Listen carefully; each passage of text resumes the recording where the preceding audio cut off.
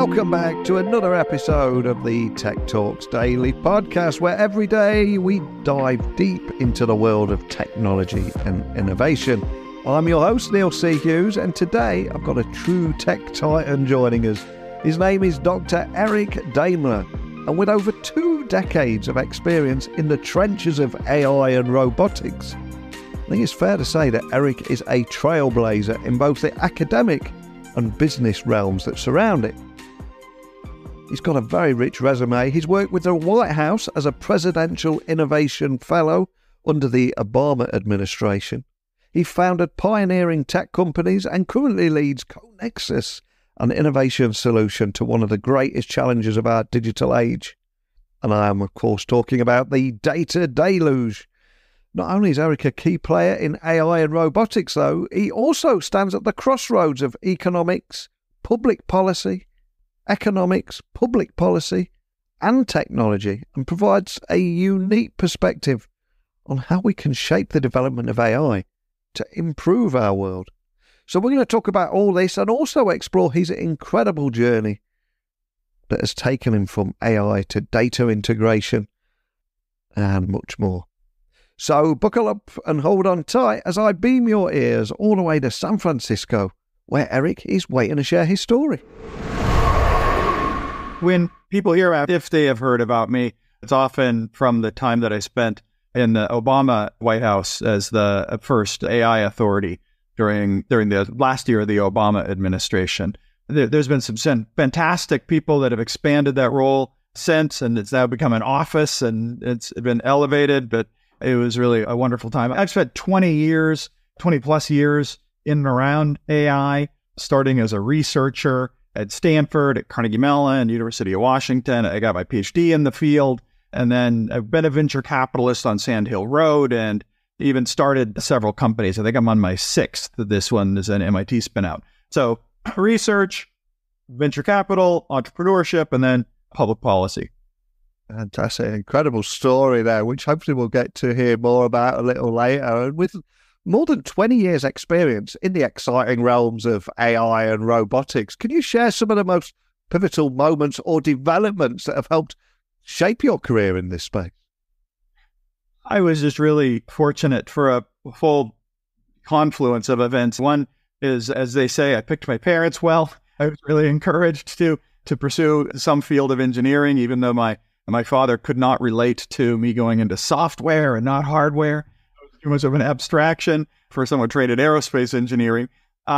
It probably fit into the old trope of technology evolution, where people say that any technology that was developed before you were 10 or 15 is just part of the background. Any technology that is developed between the time you're 15 and 30 is something you think you could build a career around. And then any technology that's developed after you turn 30 is against the law of nature.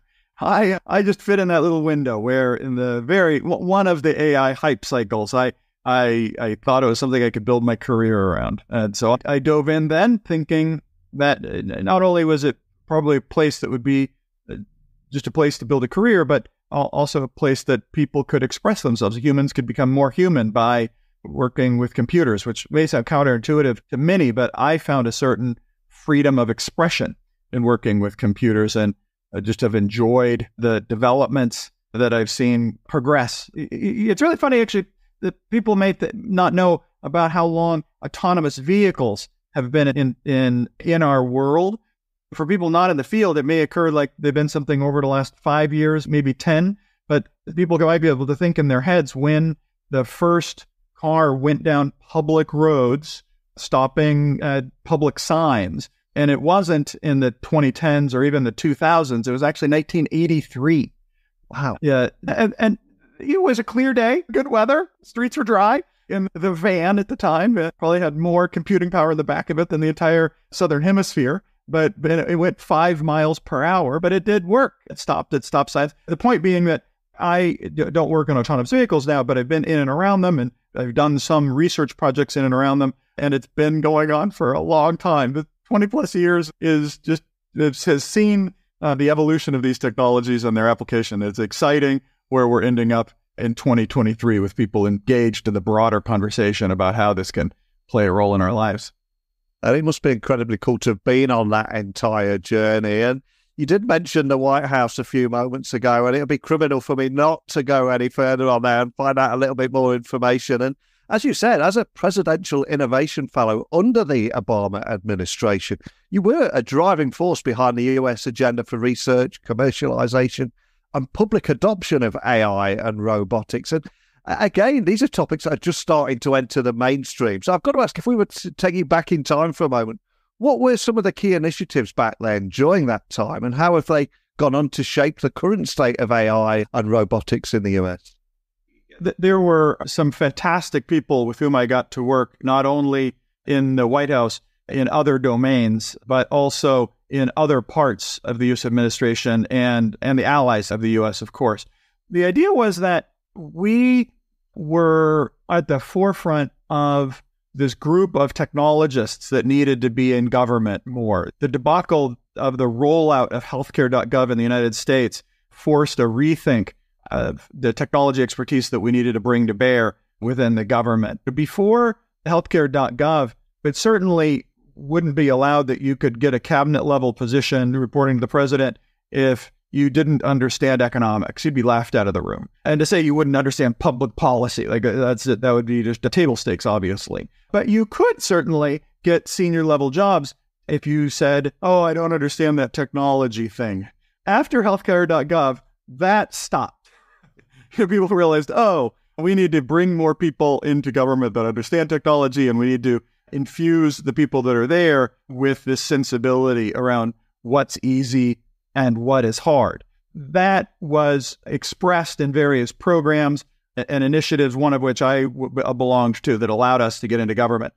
What I did day to day mostly was set an agenda for this massive organization called the U.S. government, or helped with a team of people set an agenda for the U.S. government and in cooperation with its allies over a very long term about where we would be looking for AI or machine intelligence and robotics to go. This particularly, of course, just made sure the budgets and to some extent the urgency found some purchase in issues related to national defense and in NATO and any of the kind of the different divisions of that, such as AUKUS or the Five Eyes.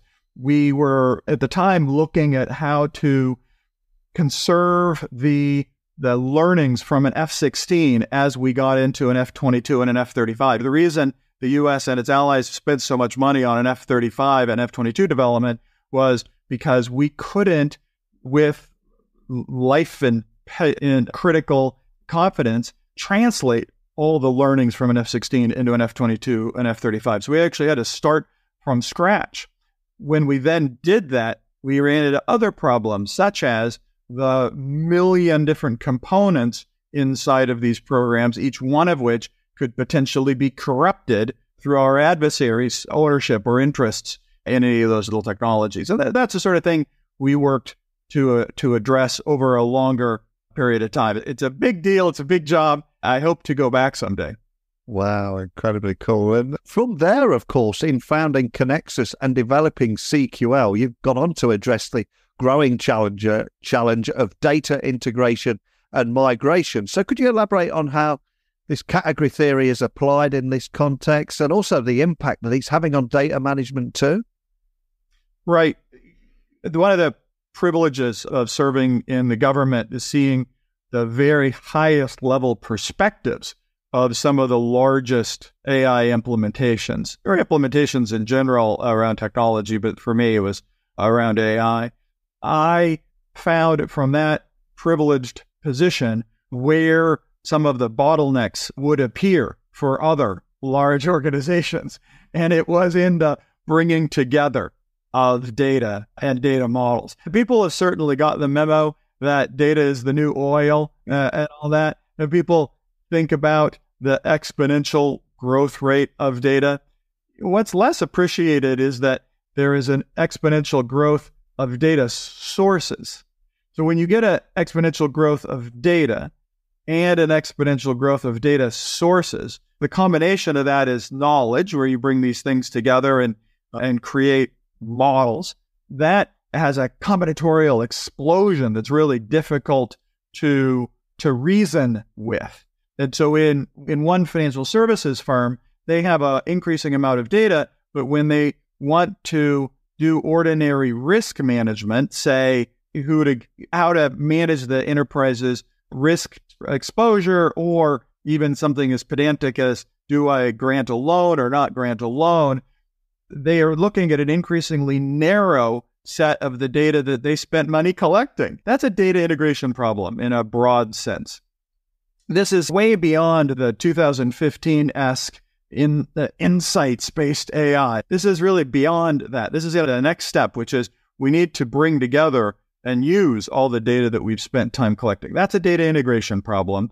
That's the barrier for many of these implementations today, as it was back then. That's what was funded by the U.S. government for both applications in defense and commerce and supply chain work back then. The spin out of MIT that's taking advantage of that is something that I saw in the government when I got out, put some money behind, and then jumped in full-time to lead. And that's Conexus. We bring together data so large organizations can use it for operational uses and in any number of applications. And just like the autonomous vehicles you mentioned a few moments ago, AI has been around a lot longer than many people realize. And it has entered the mainstream over the last 6 months. It's all anyone's talking about now. But with it evolving so rapidly, of course, there are concerns about ethics, job displacement, and other societal impacts. We've all seen those headlines of the robots with the red eyes and people wanting to ban it, etc. So as someone who has walked this path many times, you've worked across businesses, academics and policy. I suspect it's a topic close to your heart. How do you see the balance between technological advancement and its potential repercussions? I guess it's something you're asked a lot, right?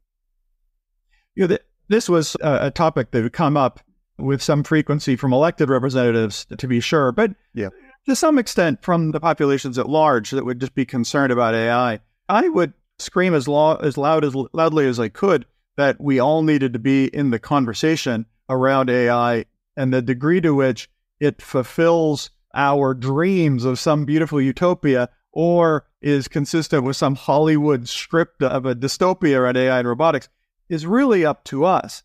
History is a really interesting topic, not just for the intellectual satisfaction, but it teaches us, and I wasn't a history major, but for me, it teaches me that today didn't have to be the way it is. It could have been a whole bunch of different ways. And that informs the opinion that AI can have a lot of different trajectories. And utopia or dystopia is how we want to express it, how we want to be involved.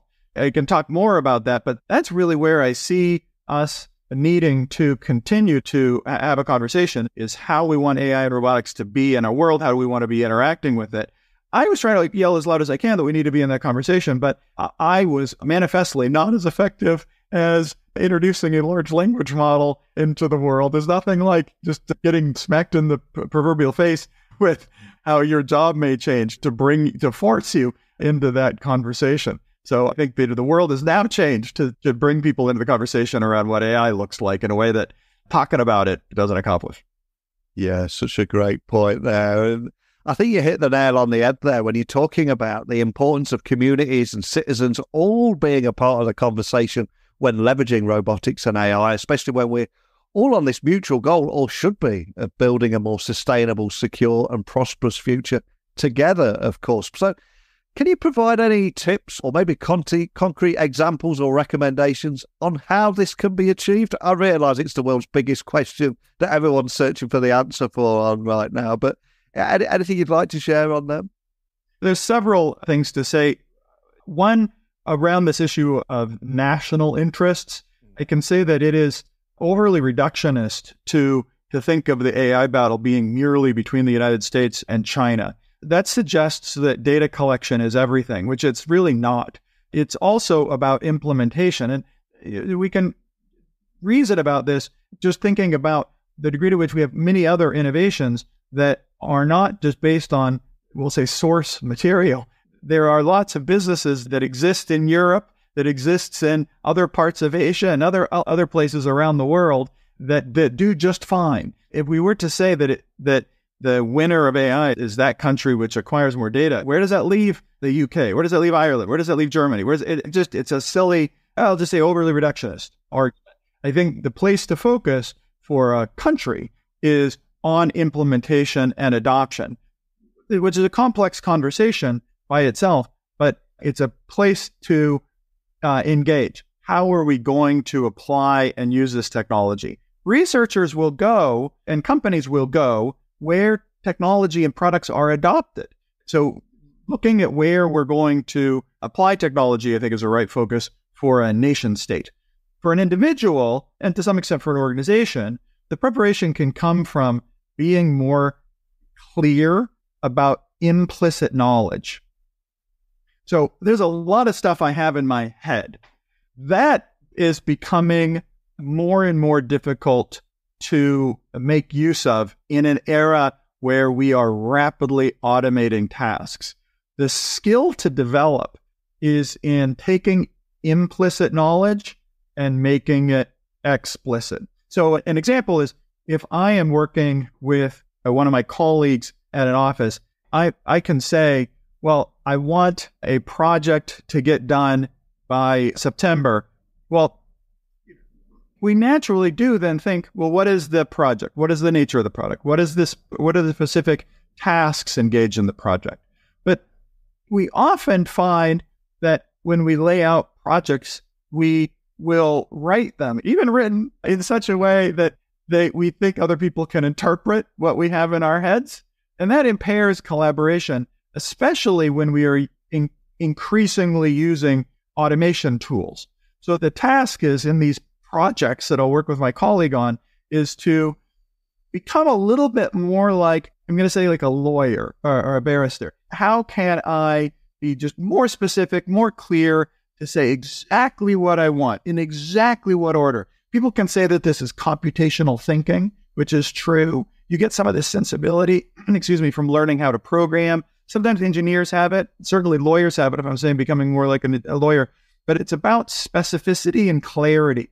And then lawyers need to become a little bit more like engineers, and engineers need to double down on having their language become even more easily interpretable by machines. That's the virtuous cycle that we're going to see over the next decade. There's been a trend over the last millennia, I guess we'll say, but certainly within our lifetimes, that we see what I'm going to call a formalization, where we begin to routinize certain systems. That accelerates in the era of digital transformation, where we need to participate in our own automation.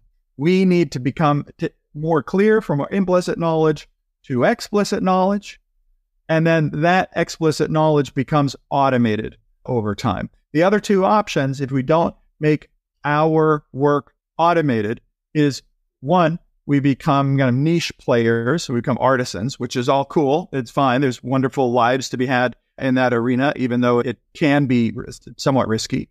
Or you're going to be smacked upside the head when some abrupt change happens and you're surprised. So really, I see three of those choices. You're participating in your own automation, and then you need to regenerate another place for you to play with your work, or you're becoming a niche player, or you're going to be unpleasantly surprised at some point. That's the trajectory. That's the advice. That's what I suggest people work on, is work on formalizing and making explicit their own knowledge.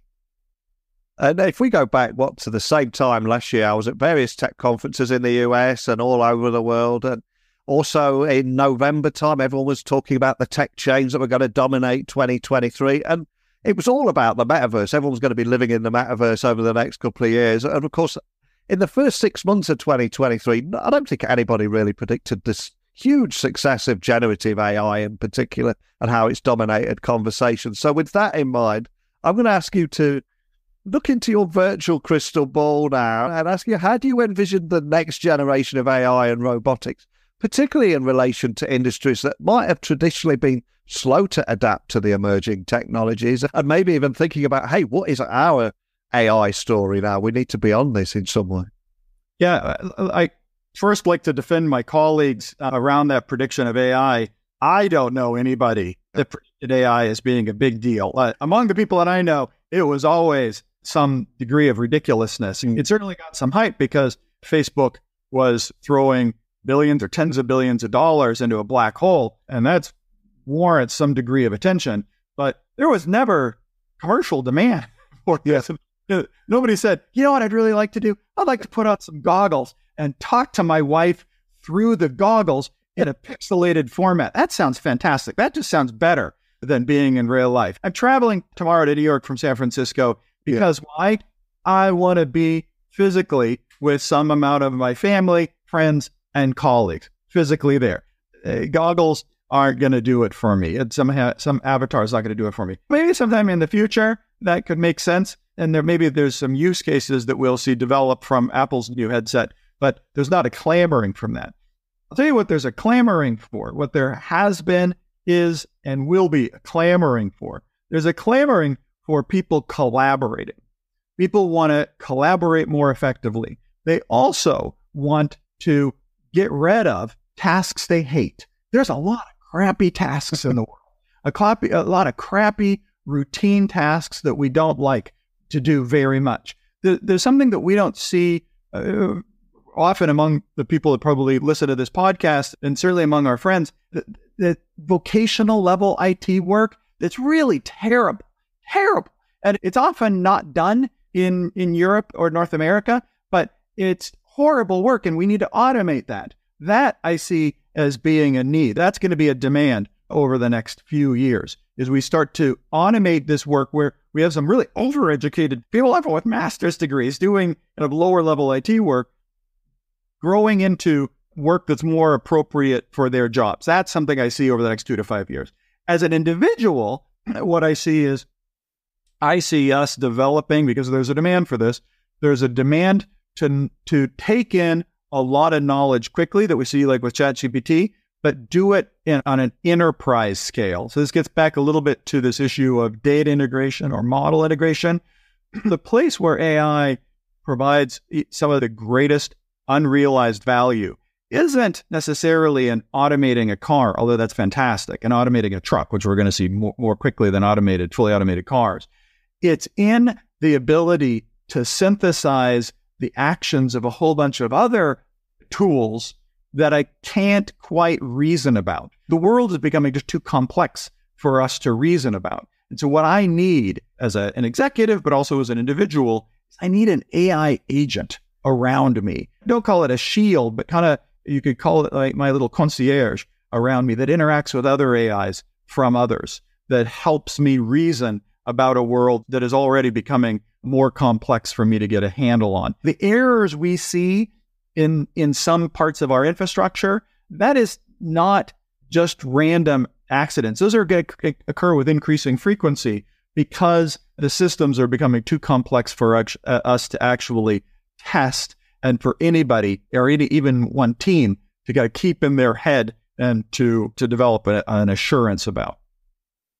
And I think we've all seen those negative news stories dominating our news feeds over the last few months because, hey, bad news sells, it generates more clicks, and so does fear. And I always like to try and restore the balance in the universe by looking at more positive impacts these technologies are having. So as someone with an extensive background in AI, computational linguistics, and network science, what do you believe are the most promising intersections of these fields for future technological development and the kind of positive impacts they'll have on our world? It is difficult for us to imagine how much knowledge, how much value we can create from that knowledge when we bring together everybody's increasingly explicit understanding of data relationships. So when we are talking in the world's supply chain, one of the reasons we've had a breakdown is because still the world works on Excel like a shockingly large percentage of the time. When that becomes interoperable, when one person's database, it could be Excel, could be anything, one person's database interacts digitally with another person's database, we can have a greater visibility, a greater flexibility into how our systems operate. We worked with one client where they wanted to know during COVID, where are the personal protective equipment boxes that I had sent? In what box? In what container? On what ship? In which fleet? There's hundreds of thousands of people involved in these operations, and they still have to do it, or they still had to do it by picking up a telephone, and the task sometimes could take a couple of days. That needs to stop. And the efficiency and the improvements in our lives, just from that, the elimination of those sort of frictions in our life, I think will improve dramatically. There's something like 20, I think it's 20, US is worse than the UK and Ireland on this, but there's something like 28% of donated organs right now that go to waste in the United States. And it's because of this data integration problem. It's because it's very slow to be interacting with patients, because databases don't like to interact with each other. The UK government has something like a 13% waste rate, which still seems pretty high, or higher than it should be, right? For just wasting donated organs. That sort of thing is the type of life improvement that I can expect from integrating data with more alacrity. Another easy one is in drug discovery. Sometimes the reason these projects take so long for drug discovery is because over a long time horizons, people retire, people come into new jobs, and you need to acclimate them into this new set of data without corrupting the existing work. That's another data integration problem. Sometimes this might sound in the weeds. It might sound really too detailed. Why don't I just hire Accenture or Deloitte to take care of this for me? But ultimately, somebody needs to integrate these digital systems. And that is being enabled with these new expressions of generative AI, whether they are probabilistic or symbolic, which is what Conexus AI works on. And so I am super optimistic about the increases in our life quality globally from these developments and AI that kind of root themselves in bringing together more data, more knowledge, and helping humans collaborate with each other faster. Love that. And from an entrepreneurial standpoint as well, another area I know you're passionate about, what challenges and opportunities do you see for new tech startups in the AI and robotics space? And as someone that's frequented this path many times, any advice you'd give to any aspiring entrepreneurs in this field? Well, Conexus AI is commercializing a discovery in mathematics, which is not usually a phrase that is people are used to hearing on these podcasts. Discoveries in math are like laws of nature. Those are like things in physics. Math, perhaps even more base. Category theory is this new type of abstract math, not a new type of abstract math, excuse me, but it is an abstract math that allows for knowledge to scale. That's what it does. I think that there are going to be hundreds, if not thousands, of companies that take advantage of the power of category theory and find other software expressions. Conexus AI is happy to be recognized as a leader in commercializing expressions of category theory, but I think there'll be many others that do this in a range of circumstances. This happens today to some extent. In smart contracts, people are using category theory, and in parts of quantum compilers. Quantum compilers actually would not be feasible if not for this type of abstract math, category theory, and its related type theory. So it's happening today, but it's going to become more broadly adopted.